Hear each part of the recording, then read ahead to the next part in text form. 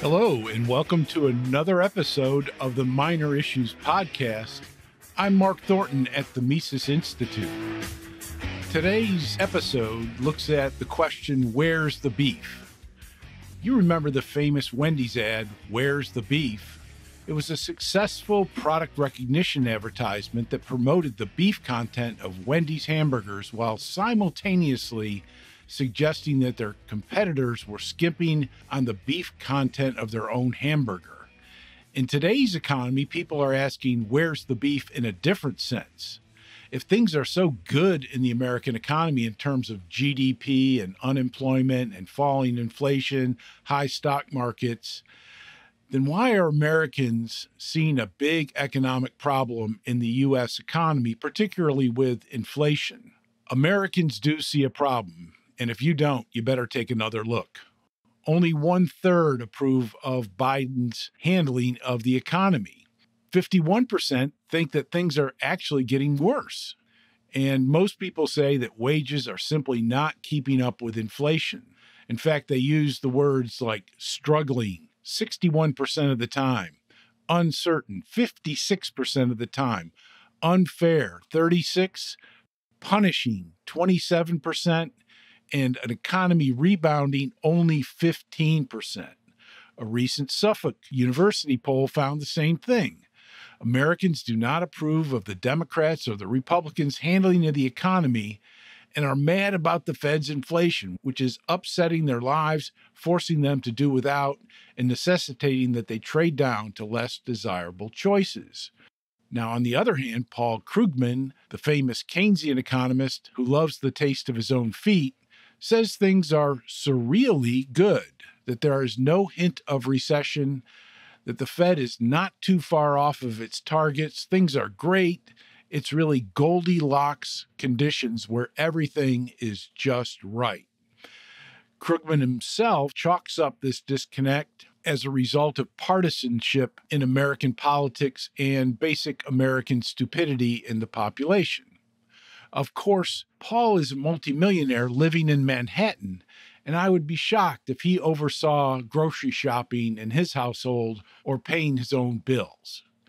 I'm going to explain where the beef is.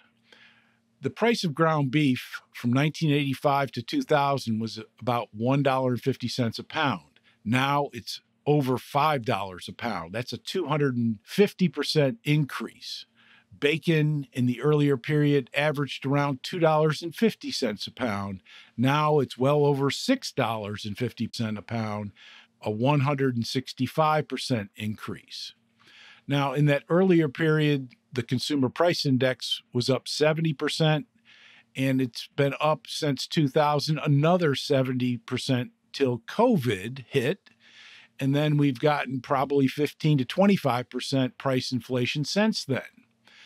That's not nearly as bad as beef and bacon prices, but that's only because of all the tech-oriented goods and services where prices have risen slower or even decreased.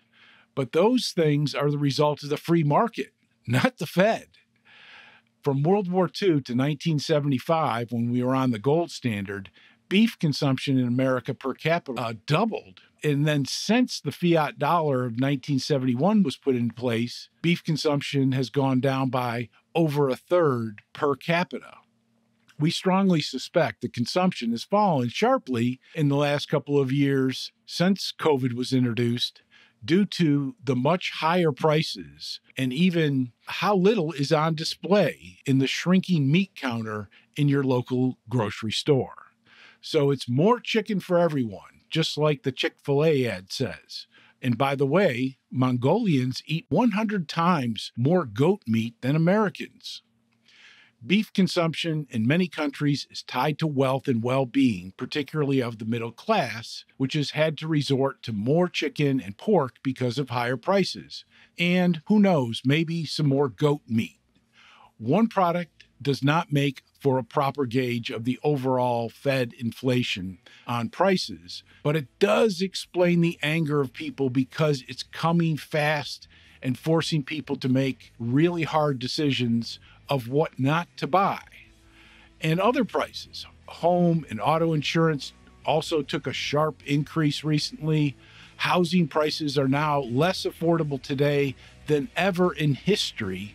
Utility rates and bills are up noticeably, and I think the reprieve in energy prices has now come to an end. Think of it this way: if price inflation is low and slow, the frog in a pot of hot water will supposedly not notice and die a slow death. But if inflation is hot and fast, that same frog will poop in your pot and jump to safety. Unfortunately, most people have nowhere to jump to and are mad as hell about it. Do you understand now, Paul?